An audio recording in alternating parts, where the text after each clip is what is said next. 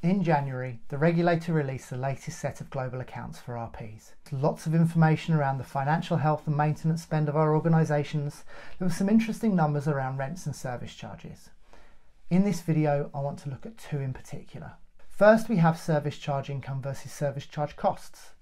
It's no surprise that in 21-22, the gap between income and cost rose from £398 million to more than £450 million. To give you some context, £450 million would pay for nearly 3,000 affordable homes at the average cost of £150,000 per unit.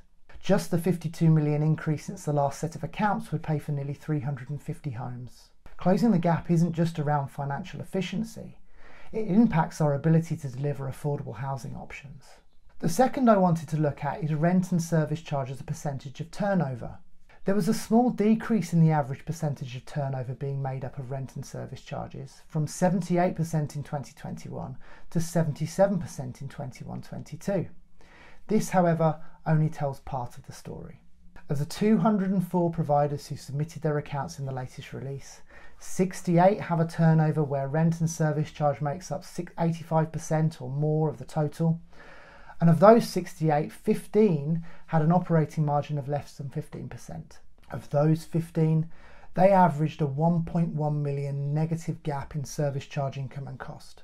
As the pinch of capping hits, organisations who rely on rent as a primary source of income and have low operating margins are those who will feel the pinch first, making the need to close the gap between service charge income and costs an imperative.